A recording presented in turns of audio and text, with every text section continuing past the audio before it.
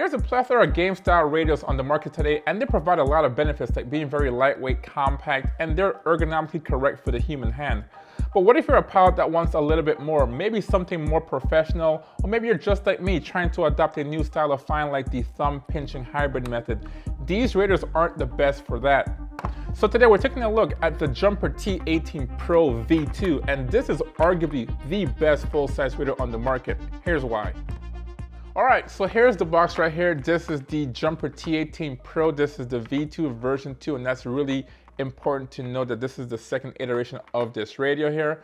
And it looks pretty good. This thing is pretty beefy, pretty hefty, and gonna be a change from what I'm used to. But here you see on the box here, pretty straightforward, very nice colored box here with a lot of information here. It says T-18 right here. It says 5-in-1 multi, and that's not necessarily true in this case. They just used the original box to put the V2 version in here.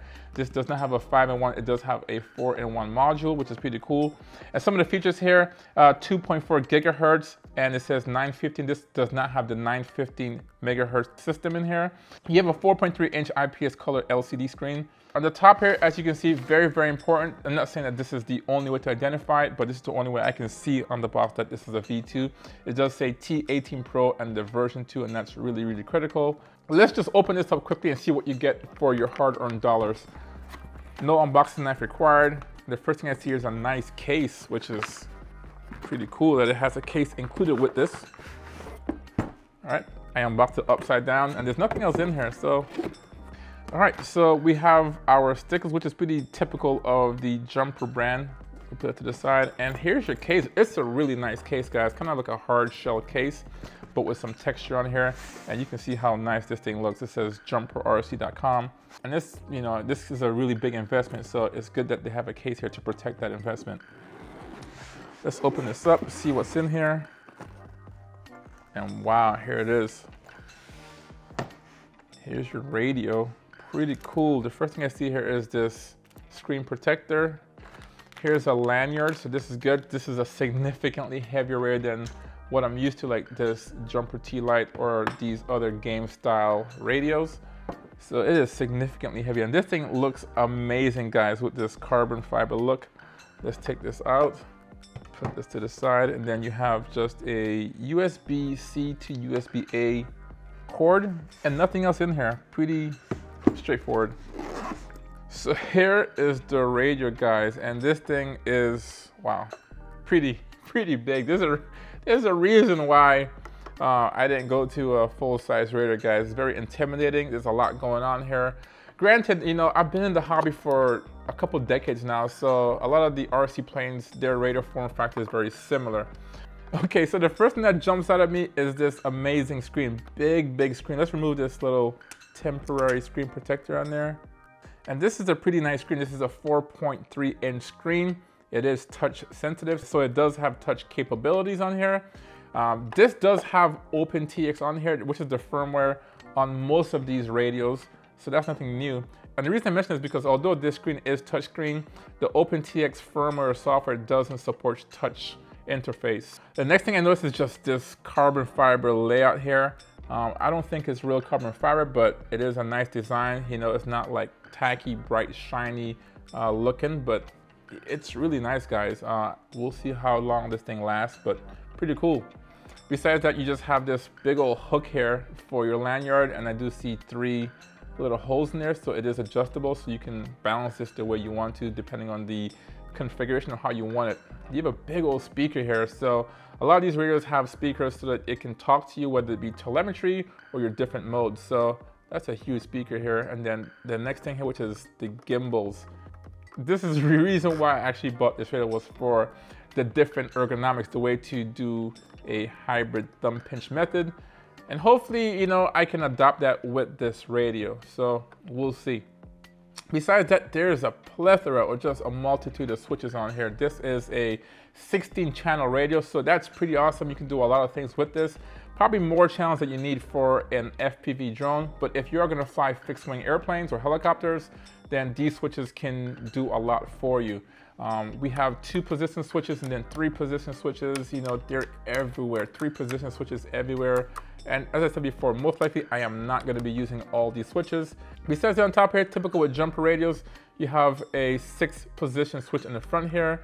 And these are also used probably for fixed wing airplanes, maybe to change like a flap or to, you know, do something with landing gears or some kind of different configuration. Then you have all these switches here to do that. Besides that, you have these dial knobs right here, and they feel very smooth. There's a little detent in the middle, so you can feel that, and we'll just leave it in the middle there. On the side, you have 2 like slider switches, and they move pretty okay. And they have a little bit of a detent in the middle. It's not very strong, but it feels adequate. This is my first time using one of these, so I can feel that in there.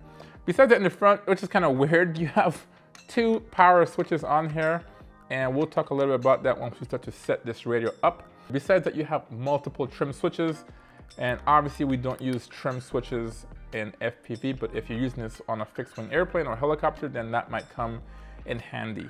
All right, before we go to the back side, we have some more buttons on here, and this is how you would navigate the menu of the OpenTX system. And then you have this scroll wheel right here, which is pretty cool. Looks like it's made out of plastic, but you have this wheel that can turn and roll, and then you can push it in to select certain things. On this side, you have a model, a page, and a telemetry button. On top here, you also have a system, and then a return button for navigating the whole menus of the OpenTX system. Cool, on top here now you have a couple of things, some plugs here and some ports. We have a USB-C port, and that's used for interfacing with the computer so that you can use this with your favorite simulator on the market. And it's also used for charging the battery in the radio. On top here, you have a port, and that's used for like a trainer port or a body box system. Antenna here is pretty straightforward, nothing different here. Just a straightforward antenna. You can change the orientation of it if you want to have your polarity correct. Now on the side here, you have these rubberized grips, and they look pretty good. So that's amazing. It feels good to the touch. Also on the back here, same thing. You have this rubberized texture. You have this handle which can, you know, telescope or collapse, so it can fold down and fit into your case. And you also have rubber grips on the other side here. All right, on the back here, you have a couple of compartments on here. The first one we're going to talk about is the battery compartment, and you just slide this off, and then you have your battery holder here, and this can take 2 18650 batteries. I did a pretty extensive video on these batteries and on which one to choose for your device. I'll leave that video linked above and below so you can take a look at it to choose the right battery for your radio. And it obviously fits in here. You can use this little plug right here, and it plugs into this. This can also accept some LiPo batteries as well, so just make sure you get the right one for this radio. And in here, you also have an SD card slot, and there's also a micro SD card already in there. So if you're not familiar with these radios, the OpenTX system sometimes can use or utilize an SD card for things like voice, or maybe Lua scripts to get more menus for specific protocols, and this has one already in there.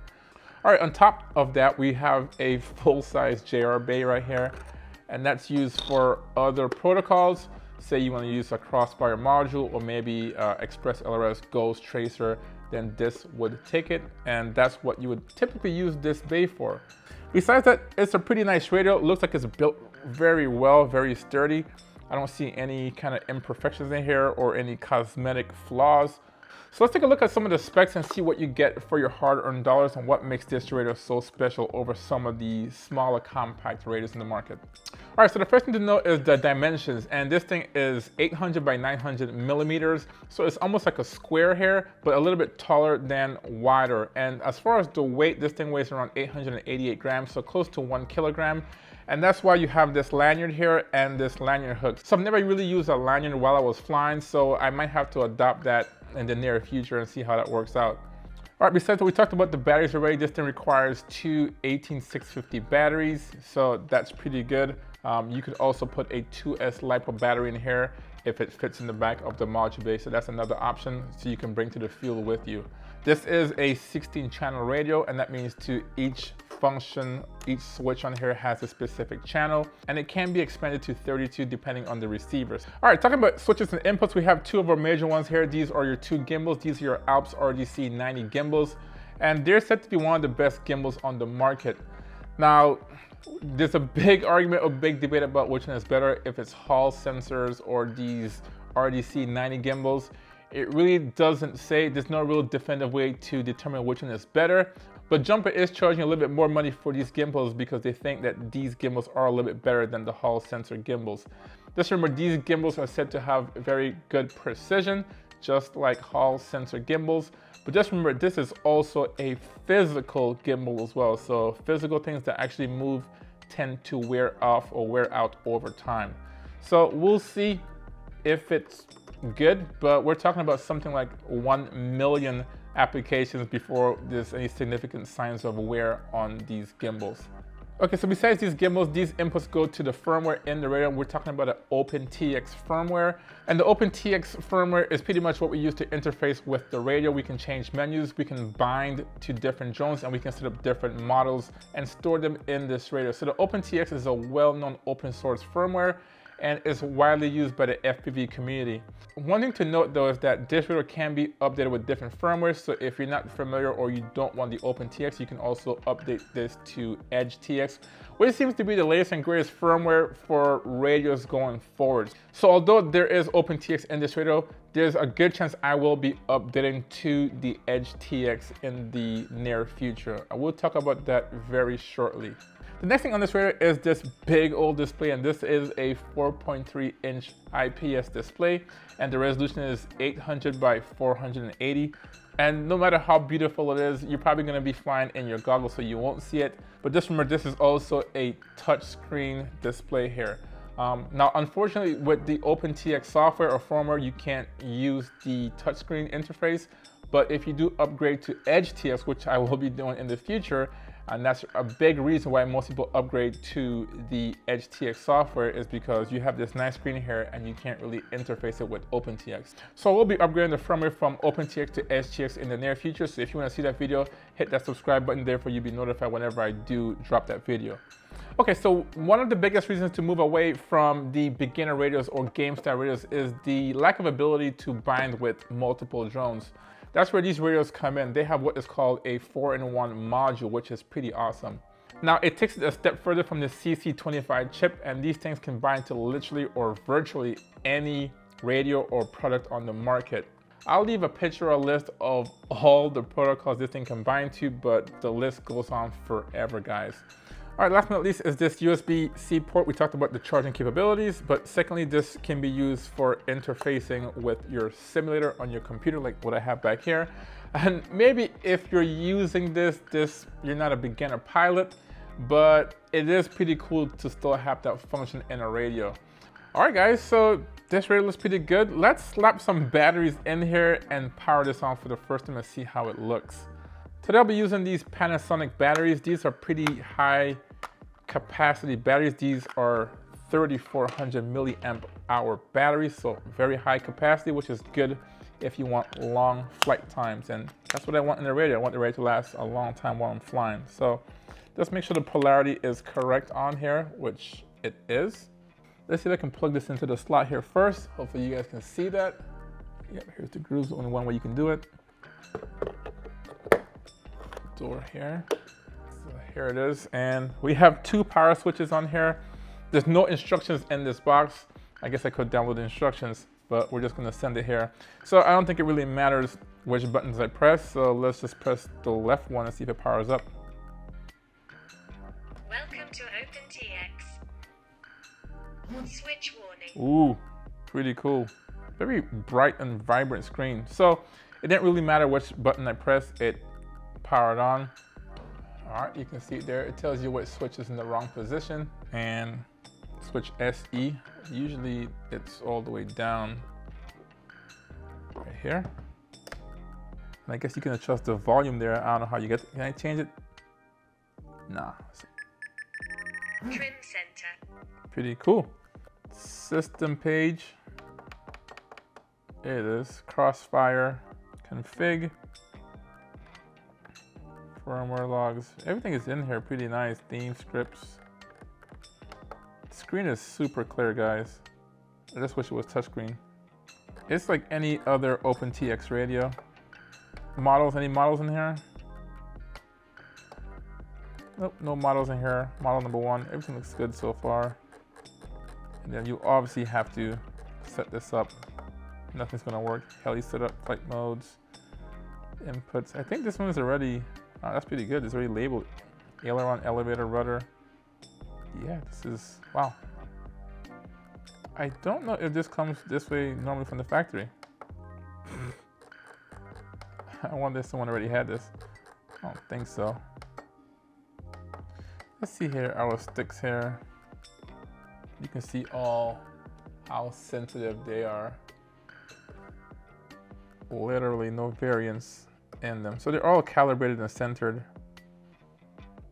Wow, these things are precise. And you can obviously change the background, all this stuff here. You would have your telemetry here. This is pretty amazing, guys. Keys, backlit, select. Oh, there it is. All right, so that's how you can see the lights in here. So it was turned off. That's really nice. You can power it off by holding this and it goes off, or you can hit these two together and it goes off immediately. Okay, so this radar here is pretty damn amazing. I'm in love with this. I just noticed that even it's a little different than the box. This box here, as I said before, is used for the first version. So a lot of things and specifications on the box isn't correct. But I noticed that we have these two screws here, and I'm sure you can use these screws here to adjust the tension springs on the gimbals. But as you can see here in the picture, there's none of that on the image. So they did obviously make some changes with this new version here, guys. So next video here, we'll do a setup on this bad boy, how to insert or program a model, and then bind this to one of our drones, go for a test flight and see how it feels. So if you want to see that video, don't forget to hit that subscribe button so you'll be notified whenever I do drop that video. So you guys, let me know what you think about this in the comments down below. And if you want to see how the little brother to the T-18 performs this jumper T-Light, I'll leave that video linked right here so you can take a look at it. So thank you for watching, and I will see you in the next video. Peace!